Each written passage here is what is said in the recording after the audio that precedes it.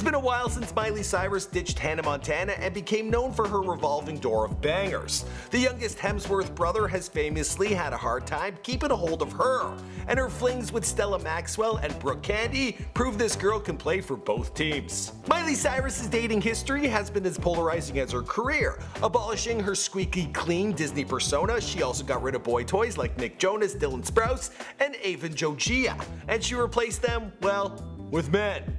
And women too, apparently. The two couldn't keep their hands off each other on Tuesday nights, but things quickly escalate as Stella seems to push Miley's hands down her pants. What's going on, guys? My name's Michael McCrudden, and this is 6 Degrees of Hooking Up a la Miley Cyrus. Now, we've made similar videos on this channel about Katy Perry, Rihanna, and Jay-Z. Surprisingly, the Jay-Z video has been the most popular. Once a cheater, always a cheater, I don't know. As always, be sure to let us know who's next in the comments down below. Alright, here we go. Miley's love life started out young and innocent. First up was Teen Wolf's Tyler Posey, pre-Teen Wolf and pre-Hannah Montana. They met on the set of Doc, a show starring Miley's father, Billy Ray Cyrus, and were soon sharing their first kiss and their first relationship. But it's hard to keep a relationship alive when you're 9 years old, and the two broke up when they were 11 after 2 years of dating. Most people in Hollywood, they can't even dream of that kind of longevity. It's been 5 weeks since your wedding, which is a long time for reality TV stars, so it's time to renew your vows. Miley's next reported encounter came in 2006, right about when Hannah Montana was taking off. And it was one glorious 14-year-old date night with this guy.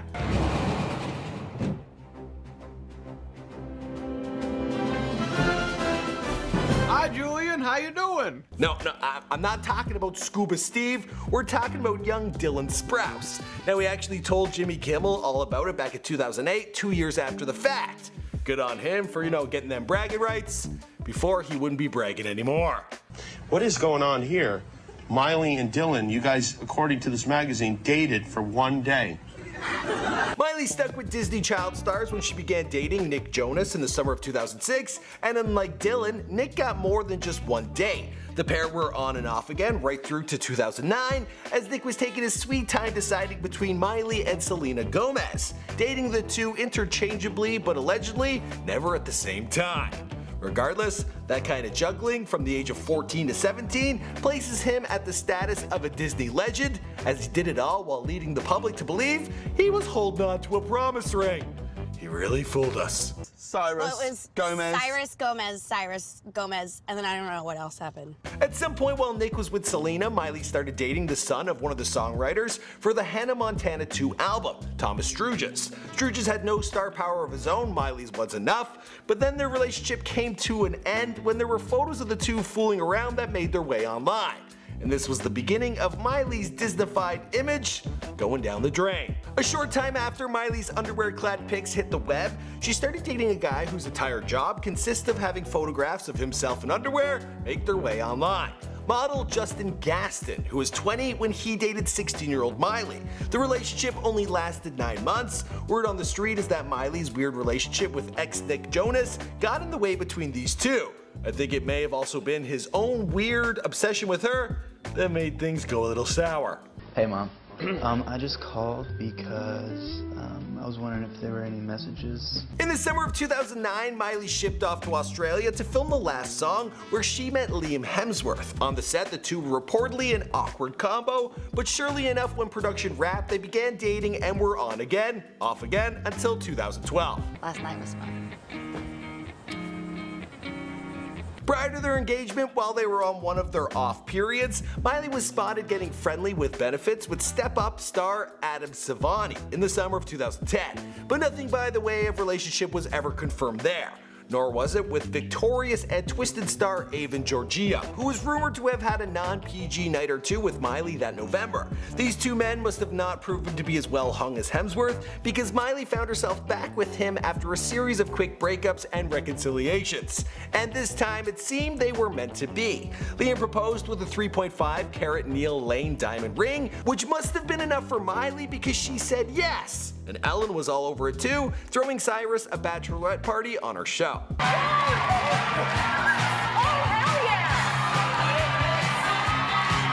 But we all know how this would play up. After a 1.5-year engagement, the pair took a trip to Splitsville. Of course, the breakup came right around the same time when Miley Cyrus decided to start grinding up on Robin's dick.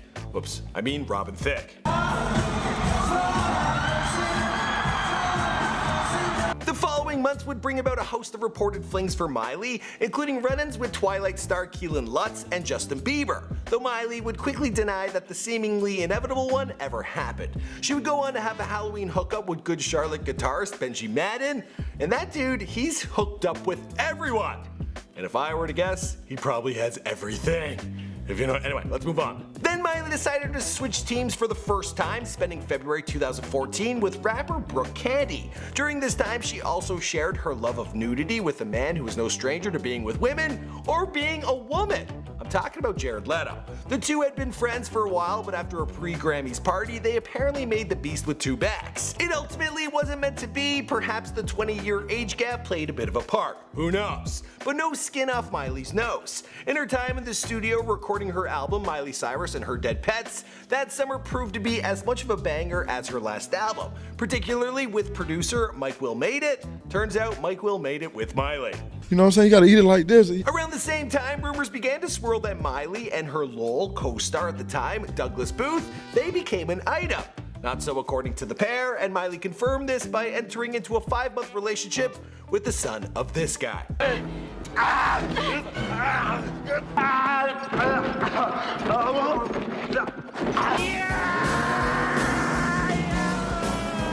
Miley dated his son Patrick from November of 2014 to April of 2015, but after that, Miley would decide to go back to women. She was seen playing tonsil tennis with Victoria's Secret model Stella Maxwell in the summer of 2015, but things fizzled out shortly thereafter. It seemed her party days had finally come to an end, and by January of 2016 it was official, Miley Cyrus was single, but that wouldn't last long. Soon enough she was back with Liam Hemsworth, and Miley was spotted ring-toting on Instagram, confirming that the pair were once again engaged. I got a feeling that Miley let Liam know, I'm just gonna go be a bit of a freak to fill up the bank account, then I'll be back and I'll be a good girl and we'll get this done. That's just my opinion. Anyway, let us know who's next on 6 Degrees of Hooking Up. My name is Michael McCrudden. We've done a bunch of videos in this series. Be sure to check them out. Hit subscribe. See you guys in another video. Boom!